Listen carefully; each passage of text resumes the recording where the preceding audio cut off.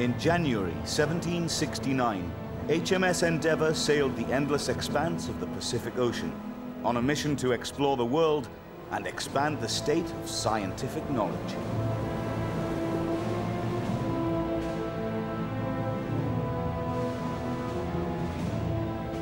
Her crew would be among the first explorers to be ordered to sail the oceans in the name of science.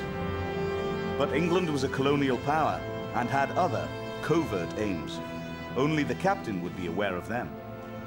The commander of this three-masted bark was James Cook, the Navy's best navigator. The Endeavour's first destination was to a paradise in the South Seas.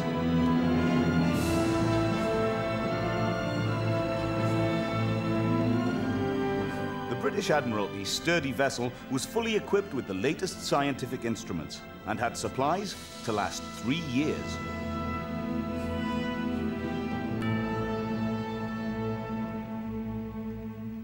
The leader of this expedition, the 40-year-old son of a farmhand and an accomplished mathematician, was to become a world-famous explorer. The Endeavour sailed from England on the 8th of August 1768, exploring latitudes never previously visited by a European vessel. Over the course of 3 voyages, Cook sailed tens of thousands of miles over a period of 10 years. With a crew of 94 men on board, including scientists and artists, this expedition into the unknown was driven by the desire for knowledge at a time when Europe was striving to free itself from the age of dogma and prejudice. It was the beginning of the technical era, the age of enlightenment. The captain had to be more than just a navigator. He had to be an engineer, a scientist, in fact. On the 27th of January, 1769, under hazardous conditions, the Endeavour rounded Cape Horn, the southernmost point of South America, where the water mass of the Atlantic collides with the Pacific Ocean.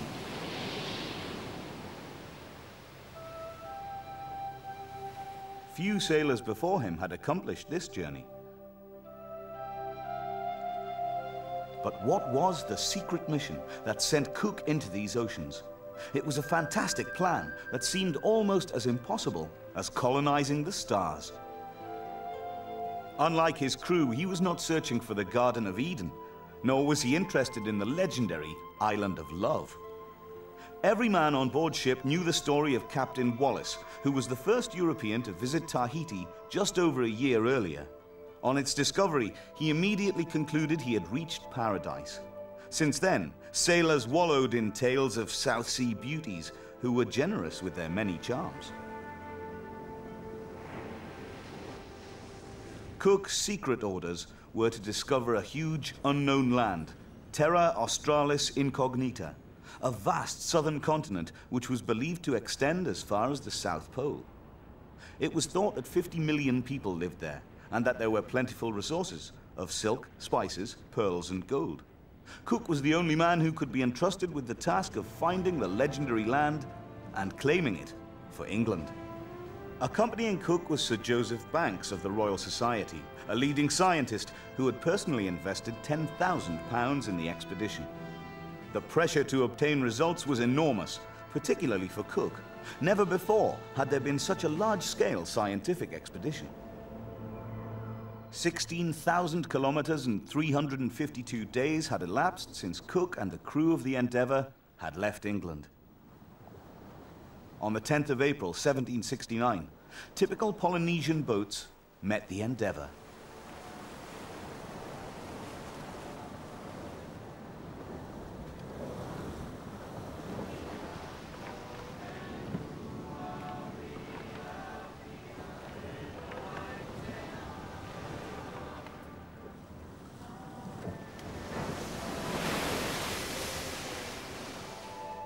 Mountains became apparent from behind a huge cloud, like a vision from the Bible. Every man on board breathed a sigh of relief. Land at last.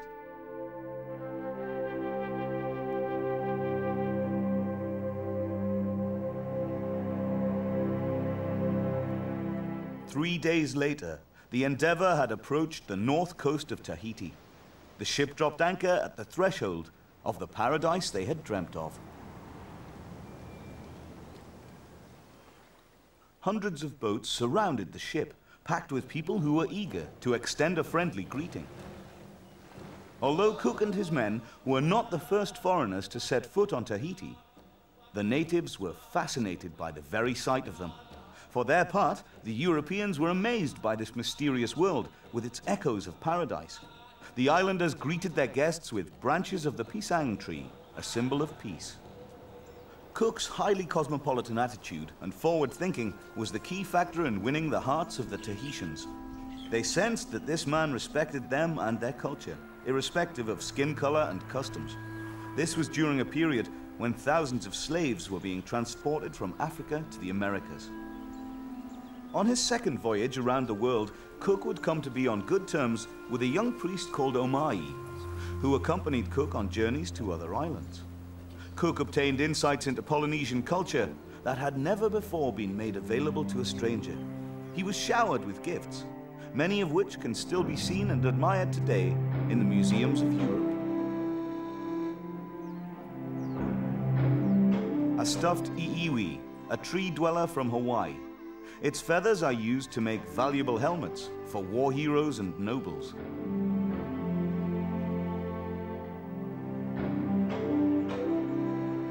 The drawings and artifacts Cook brought back from his voyages continue to provide valuable scientific information.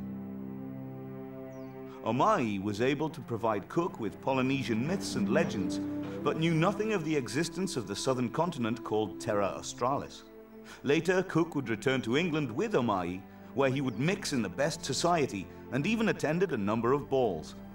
However, London's smog-filled air did not suit the Polynesian, and so he returned to his homeland.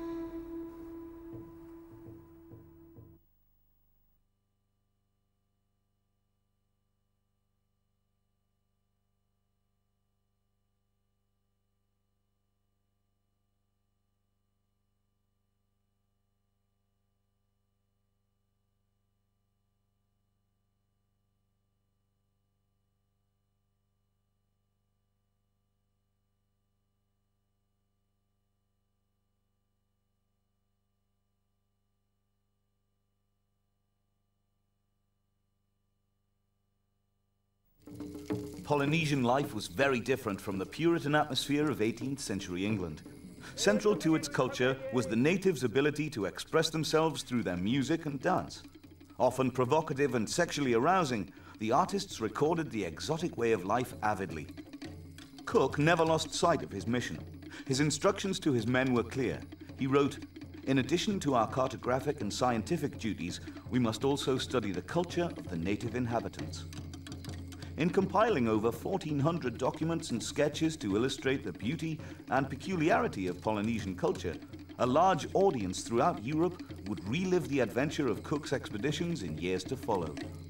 Cook made detailed observations as he attempted to understand this alien world without causing disruption. He insisted that his crew maintain friendly relations at all times with the Tahitians, treating them with every courtesy. Cook's humanitarian attitude was completely new. Previous encounters with foreign cultures resulted in looting and violence. Now, curiosity was the ruling factor. The curiosity was reciprocated. Cook angrily noted, "They will cheerfully steal everything that is not nailed down."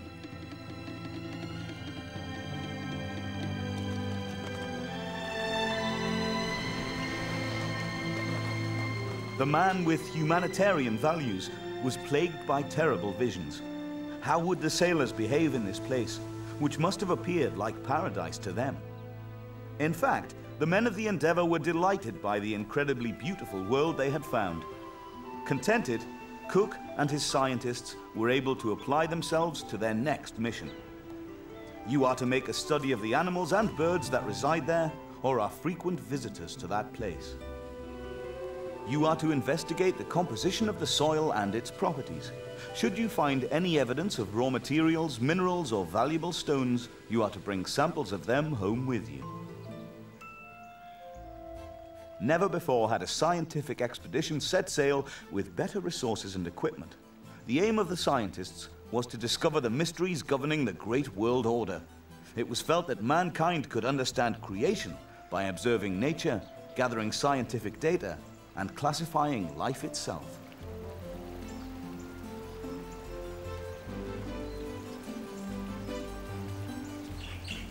the European natural scientists were able to pursue their search for knowledge to their heart's content. 70 years later, Darwin would return to these islands to work on his theory of natural selection, the concept that species gradually develop distinct identities from one common ancestor. Since the rehabilitation of Galileo and the abolition of the Inquisition, curiosity was no longer a deadly sin. The scientists worked in the ship's large laboratory from the early hours to late at night, with breaks only for meals, except when the seas were rough. Back in London, the Admiralty and the Royal Society were expecting concrete results. As well as large amounts of clothing and jewelry, musical instruments and tools, the scientists took back an incredible number of previously unknown species of insects, plants, fishes, and birds. The animals were painstakingly stuffed and preserved, and hundreds of plants were gathered and catalogued in minutest detail.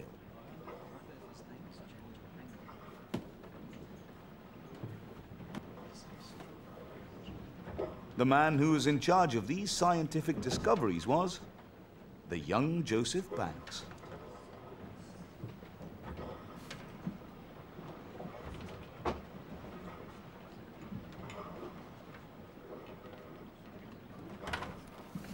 The scientific artists made precise studies of all the new plants and animals that were found, whilst still fresh.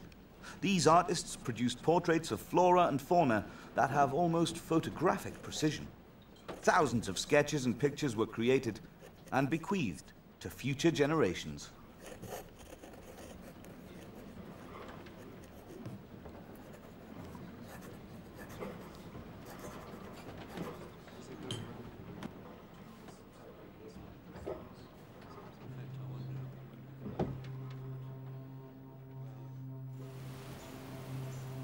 Cook was surprised initially to find his scientists collecting worthless plants with such enthusiasm.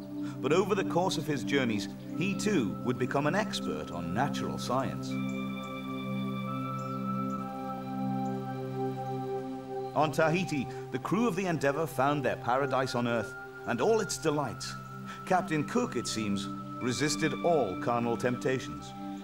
The Frenchman Bougainville wrote, "These people know no other god except love. Each day is dedicated to love, and the entire island is a temple. All the women are priestesses, all men are their worshippers."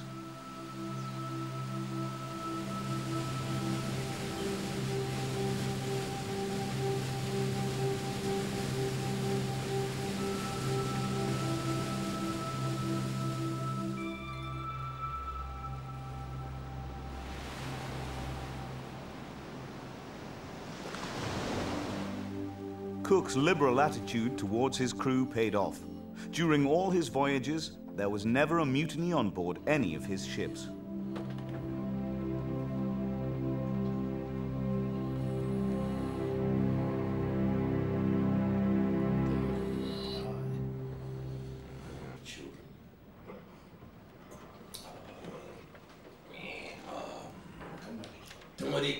While his crew immersed themselves in sexual adventures, Cook formed relations of a political nature.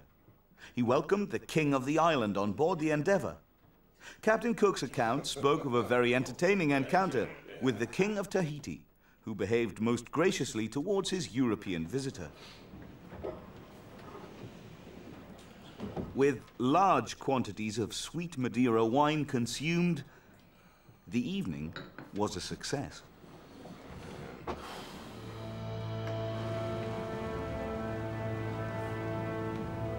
Now that cordial relations had been placed on an official level, Cook was able to perform one of his most important tasks. His mission around the world was in part an astrological one. He was one of the members involved in the first pan-European scientific project designed to make voyages at sea less dangerous. Navigation on the high seas in the 1760s was not an exact science. A slight miscalculation of longitude could send vessels miles off course. The Earth turns 360 degrees in 24 hours, 15 degrees in 1 hour. Therefore, when it is exactly 12 noon at Greenwich in London, if it is 11 o'clock on board a ship at sea, then that ship must be 15 degrees to the west of the Greenwich meridian. Similarly, if there is 2 hours difference, the ship is 30 degrees away. 3 hours, 45 degrees, and so on. However, if the ship's clock is just 1 minute slow or fast, then the calculation of the ship's position will be 60 miles out. Such errors caused a great many disasters at sea. Since there were no accurate ship's chronometers at this time, the plan was to solve the problem astrologically. The Venus Project would measure the transit of Venus across the Sun from various places around the world. Cook's astronomer Charles Green had a portable observatory set up on the peninsula. Pendulum clocks ensured that the measurements were accurate to a matter of seconds. This project was so important that Cook had a fort of canvas erected to protect the valuable equipment.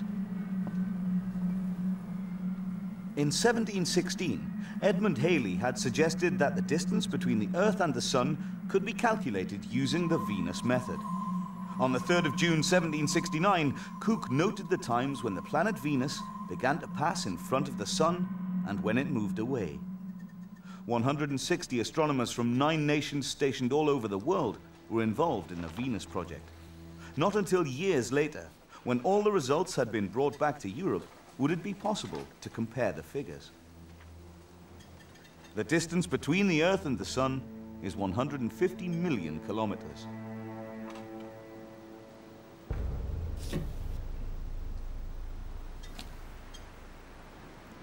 Impressed by the Polynesian seafaring skills, Cook realized that the native sailors had their own method of navigation using the stars.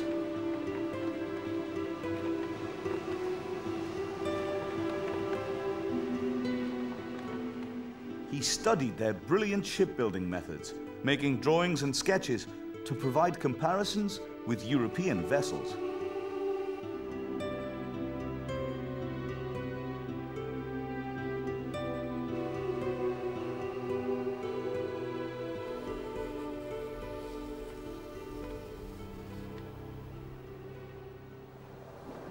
The large, long-distance canoes resembled catamarans. These boats, constructed with the simplest of tools, could travel at 20 knots, twice as fast as the Endeavour. With the addition of their twin hulls, they were stable and had considerable storage space. On one of his observations, Cook watched the departure of a huge fleet of warships. 160 vessels with lavish decoration, they contained over 7,000 warriors. The aim of the crew was to do battle with the inhabitants of the next island, Bora Bora. Cook noted that on first sight, the islands appeared idyllic, but they were often at war with one another. Chieftains were always trying to extend their sphere of influence and subjugate their neighbors, which entailed large-scale acts of violence.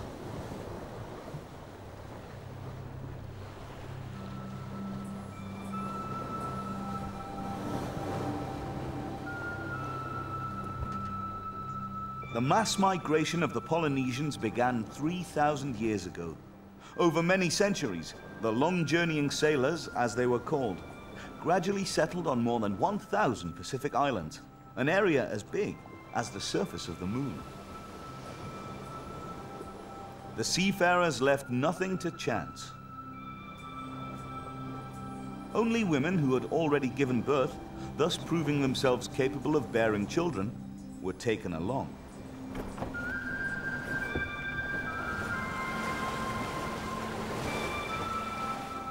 This was to guarantee that the tribe would be preserved in their new, distant home.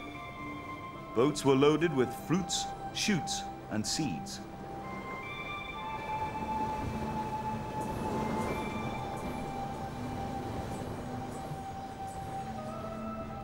Tools and fish hooks were packed to ensure a supply of fresh fish. In terms of nutrition, the islanders were far more advanced than later seafarers. But how were they to navigate? During the day, the sun guided them. They also observed wave patterns, the flight of seabirds, and cloud formation.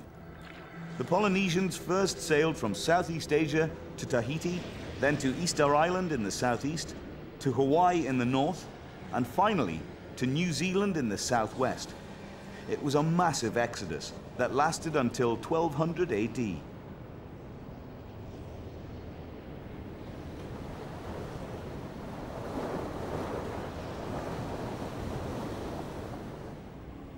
At night, the Polynesians navigated by what they called the star paths. Using the Southern Cross as a fixed point, the navigator could find his way by observing the changing stellar constellations. The orbits of over 150 stars were passed on from generation to generation by word of mouth. They knew precisely when a star would be visible above a certain island. Once the guiding star climbed too high in the sky, the helmsman would navigate by means of the following star.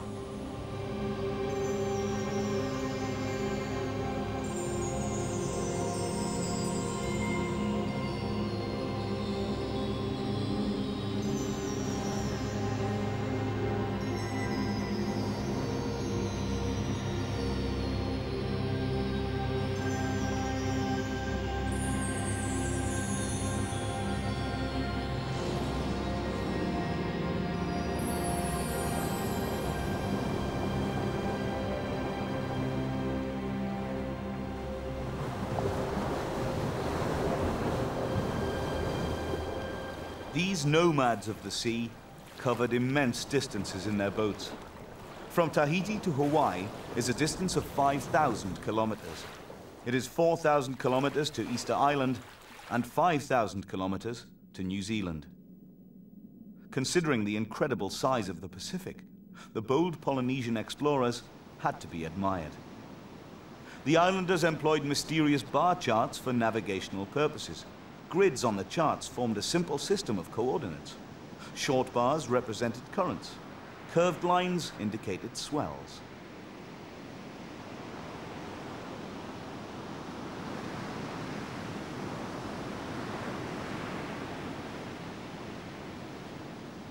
Cook's reports from the South Seas were eagerly devoured in the salons of Europe.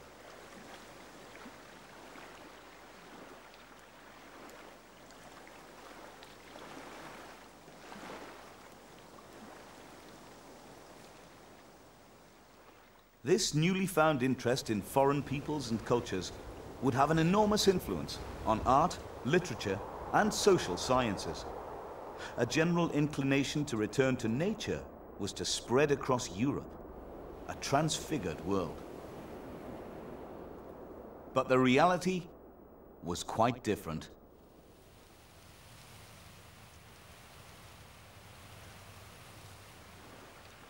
"30 years after Cook, the magical culture of Polynesia began to be lost forever due to the arrival of unscrupulous adventurers and whalers. Missionaries obsessed with their task would force the natives to abandon their carefree and natural existences. The great powers would carve up Polynesia. Almost 200 years after Cook, the French would test atomic bombs on Mururoa Atoll. But the myth of a paradise in the South Seas lives on to this very day. In August 1769, compelled by secret orders from the Admiralty, Cook left the islands. "You will sail southwards and search for the southern continent, mentioned in confidence for as long as possible. By this act you will increase the nation's prestige as a naval power, pay homage to the throne of Great Britain, and help promote her trade and nautical presence."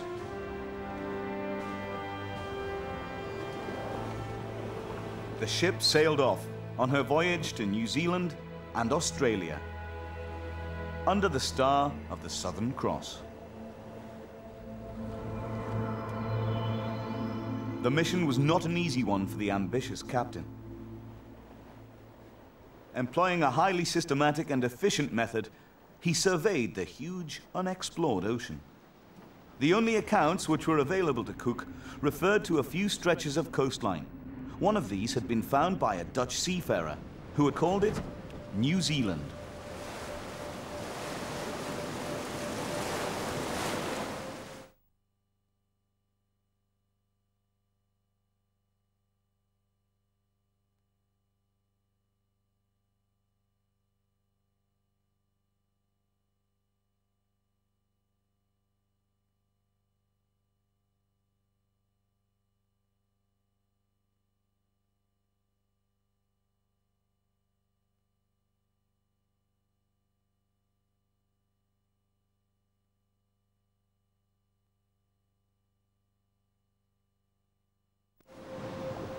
As Captain Cook's Endeavour sailed westwards, nobody on board knew whether he would ever see his homeland again.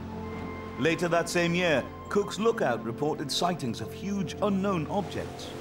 They were the whales of the South Seas. The crew believed they were approaching the mysterious Terra Australis Incognita. Then suddenly, rowing boats came into view, each carrying 40 people of an unfamiliar race. Later, Cook would hear of their legends.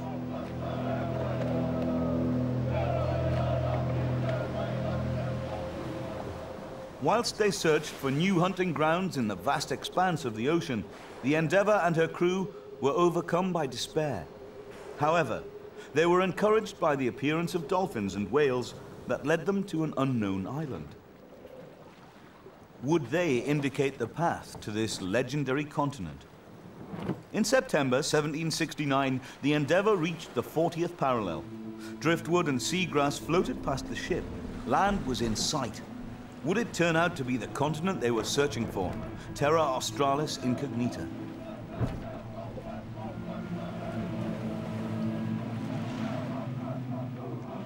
The strange boats became more apparent.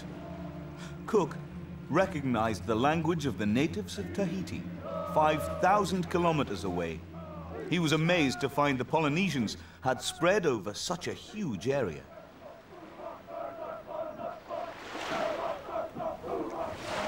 Here, the English sailors were unlikely to receive a warm welcome. These wild oarsmen called themselves Maori, meaning the people. 1,000 years earlier, hundreds of rowing boats had set off from Polynesia heading south.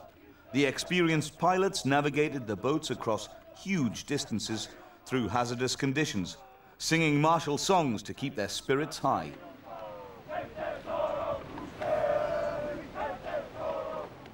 The Maori were to settle on an island kingdom packed with natural wonders and wondrous creatures, with a plentiful supply of food. A land with clear rivers and huge forests.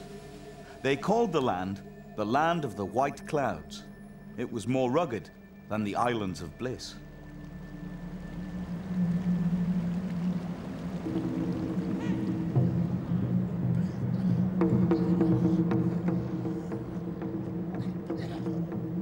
Cook was the first European to set foot on New Zealand. The first contact with the Maori was not friendly. The haka dance and the outstretched tongue were intended to frighten off the Maori's enemies. Only later did Cook realize that the wild tribe's warlike dance was also a form of greeting.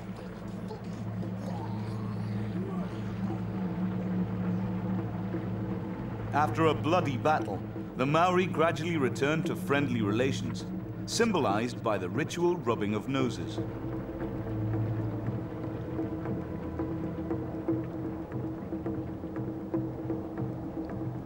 The Europeans admired the artistic tattoos of the Maori, a typical South Sea practice that was later imitated in every port around the world. Cook was particularly occupied by the task of surveying, at land and at sea. After sailing for 600 kilometers along the west coast, he made a startling discovery. He found and surveyed a long section of water, which is known today as Cook's Strait. The passage led to the east coast of New Zealand. The existence of New Zealand's North Island had been established. But what was the country stretching away to the south? Sailing south, Cook charted each cape and bay along the east coast of New Zealand's South Island. Although he had not found the southern continent, he had proved that New Zealand consisted of 2 islands.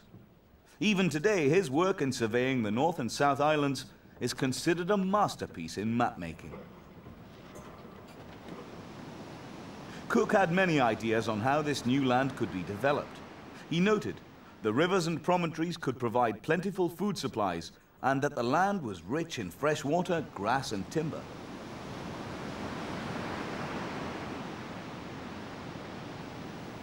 The warlike Maori fascinated Cook. One day, the men of the Endeavour made a gruesome discovery. In his usual calm manner, Cook's diary entry read, "In almost every bay where we ventured ashore, we found human bones near the sites of campfires." Cook had always suspected that there were cannibals in the South Seas. During the voyage, a sailor was taken prisoner and eaten. Cook made no attempt to take revenge. In the 1700s, nothing grabbed the attention of both travelers and non-travelers alike as stories of cannibalism.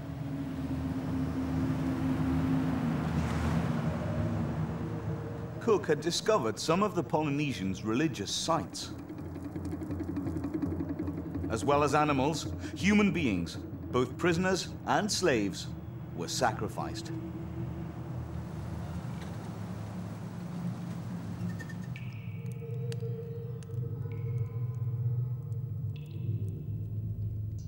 Anthropologists confirmed that cannibalism was actually practiced, not to provide food, but because of religious reasons.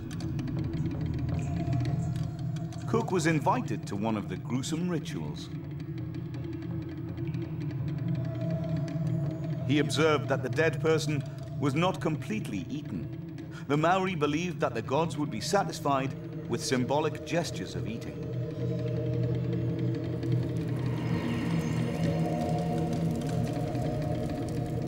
In this way, the chieftains and priests gained some of the strength and power of the defeated opponents, their mana. Cook's accounts of these sinister events were as dispassionate as any anthropologist's.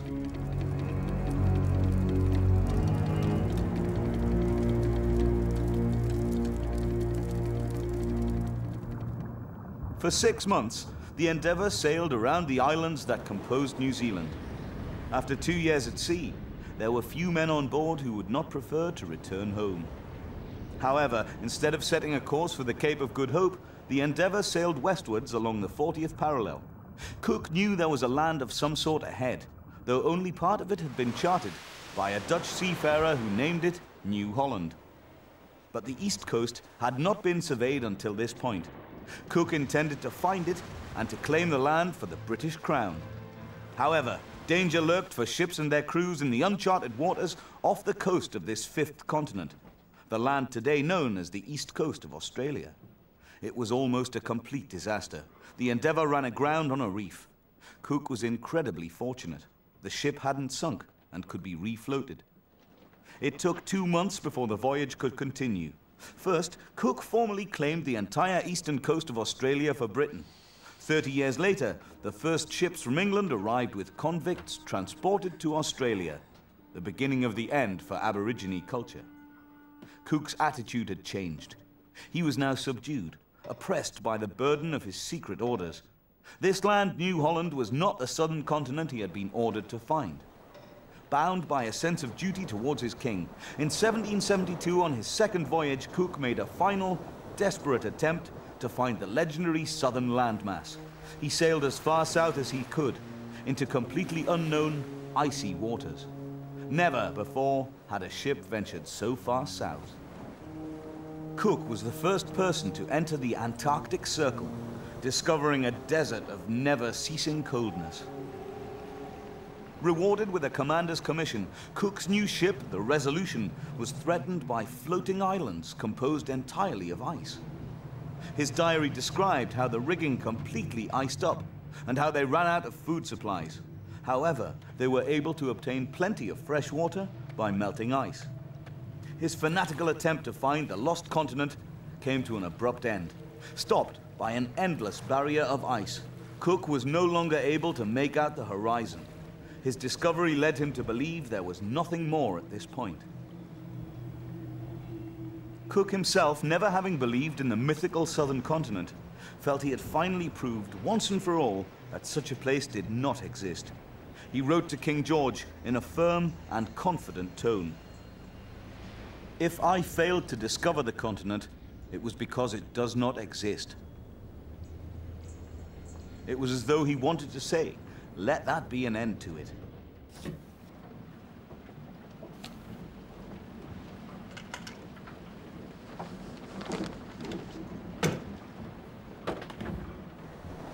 On the rare days without gales and hail, Cook's crew succeeded, though with immense difficulties, in making repairs to the bark's rigging. After this dangerous diversion into the land of eternal ice, the Resolution changed course and headed north on a new mission. As the weather improved, so too did Cook's mood.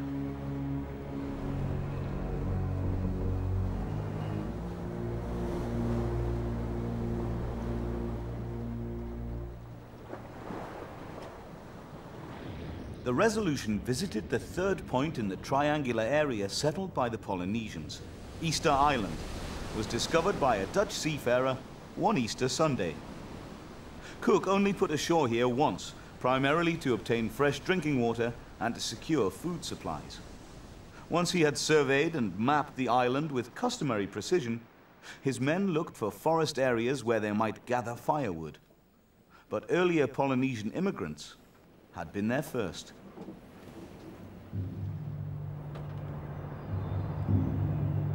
The men came across massive statues which gazed across the sea 4,000 kilometers to the east of Tahiti. Anthropologists who later studied the magnificent statues believed at first that they were the work of immigrants from South America. But then further excavations indicated that Easter Island was the eastern outpost of Polynesia. Aku Aku, the evil spirit of the island, now watches over nothing but soulless idols. Cook mapped out Easter Island for the British Admiralty before continuing on the greatest voyage of exploration of all time. In July 1776, Cook was sent on another expedition under the orders of King George. Cook's third and final voyage was intended to shed light on a geographical mystery. He hoped to find a northwest passage, which would drastically reduce the sailing time for merchant ships traveling from Europe to Asia. Cook was the best man for the job, but many experienced sailors had already failed in the search for a northwest passage. A number of ships had sunk, with the loss of many lives. On one hunting expedition, his men succeeded in killing a dozen huge walruses. Cook tried to persuade his crew to eat the greasy meat, but even when he threatened them with punishment, he could hardly force any of the men to swallow the unappetizing food. After spending months in search of the Northwest Passage, Cook, like so many captains before him, admitted failure. It was a bitter blow for this ambitious navigator. His era appeared to be coming to an end. Cook was weakened by the ravages of disease and plagued by melancholy. On his 50th birthday, the new Columbus conceded defeat.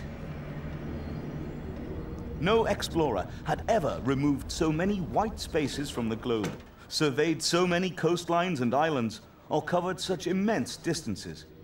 It was James Cook who laid the foundation for the ultimate mapping of the entire Earth's surface. The great age of discovery by sailing ships came to an end with him. Cook spent his whole life at sea and never spared himself, his crews, or his ships. However, a curious atmosphere dominated his final expedition. A strange premonition gripped the ship. After months in the ice, Cook wanted to spend the winter in the Hawaiian archipelago before venturing any further. He sailed for the volcanic island of Hawaii, the greatest of his many discoveries, as he himself wrote. After 40 years at sea, Cook's energy as a seafarer appeared to be at an end.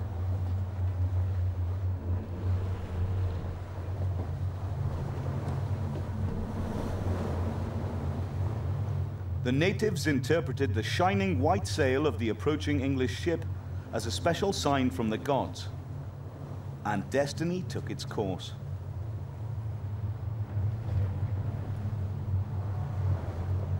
Cook's reception on Hawaii was overwhelming.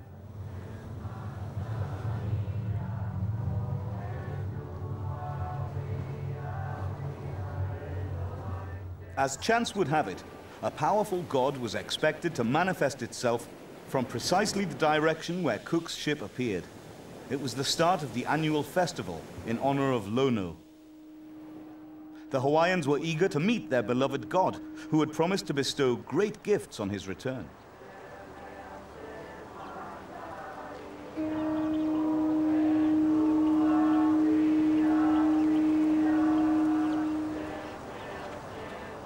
Ethnologists today suspect that the natives really did think Cook was the god Lono, the god of peace, light, and plenty. For several weeks, Lono was more powerful than even the mighty god of war, Ku. Cook was worshipped and accompanied by priests wherever he went. Idols to Lono were erected in sacred groves around the island. There was no end to the ceremonies, paying homage to the man they thought was their god.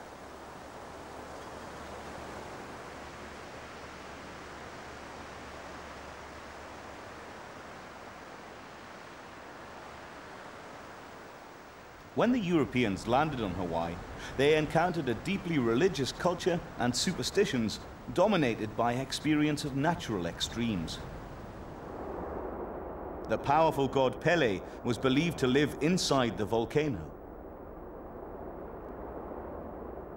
The tea flowers were of great significance. Hawaiians believed they offered protection from evil spirits and misfortunes. With their ritual dances and prayers, the natives of Hawaii attempted to placate the moody Pele, thus preventing a volcanic eruption. Sacrificial gifts, food or jewelry, were wrapped in leaves from this plant and placed at the edge of the crater or tossed into the volcano. They hoped that Pele would be merciful and accept the offerings. After 2 weeks of worship, the mood towards Cook suddenly changed. The reign of the false god came to an end.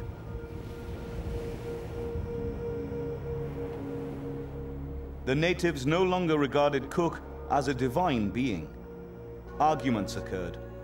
The English visitors had exhausted the hospitality offered to them.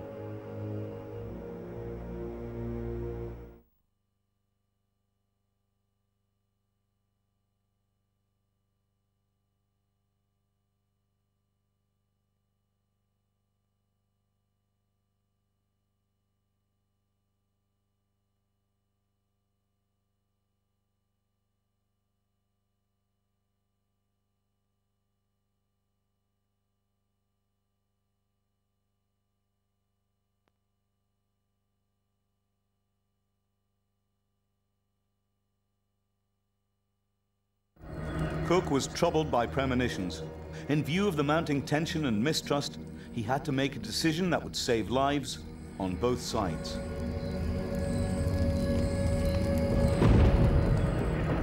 The time had come for Cook to set sail.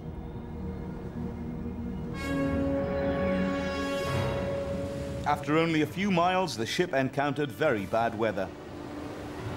The foremast was broken. Cook had no alternative but to return.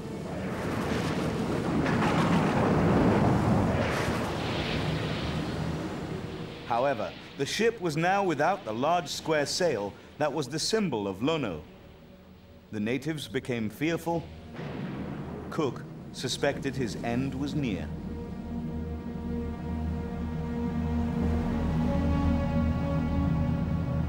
The Hawaiians believed after Cook had sailed away, the god of war, Ku, once more became the ruling deity.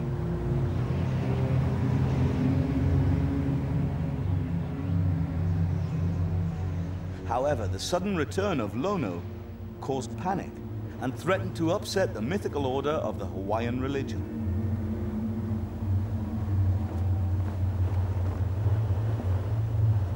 Cook's crew sensed that they were being forced to sail back into a very precarious situation. There was no room for two gods at the same time. The priests consulted oracles, and the reply of the gods was that they should wage war on the false god.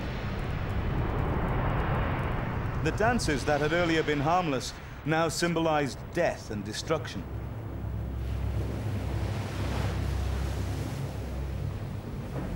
The chieftains wore kihulu, sacred helmets of feathers and animal teeth that were supposed to lend them additional strength. The atmosphere on the island became more and more hostile. Squabbles became fights. Pele sent powerful streams of lava shooting up out of the ground. The intruders were to be swallowed up by the molten lava from the divine volcano.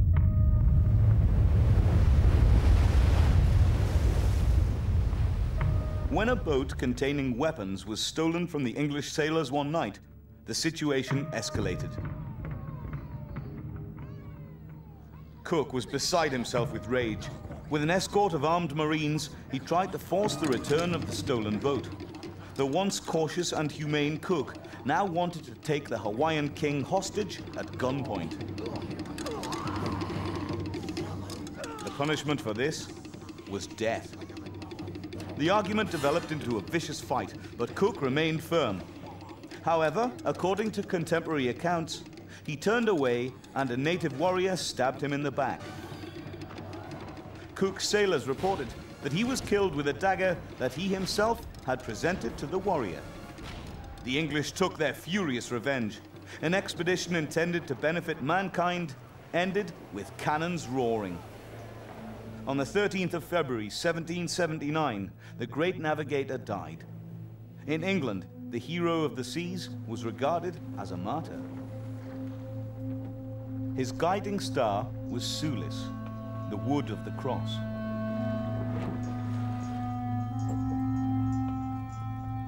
After his death, the crew made a gruesome discovery. Cook's body had been chopped up.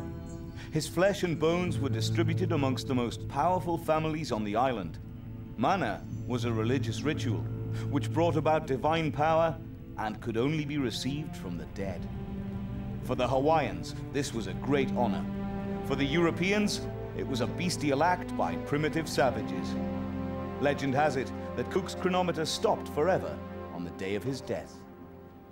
His thirst for exploration brought him great honor, but his death brought him immortal fame.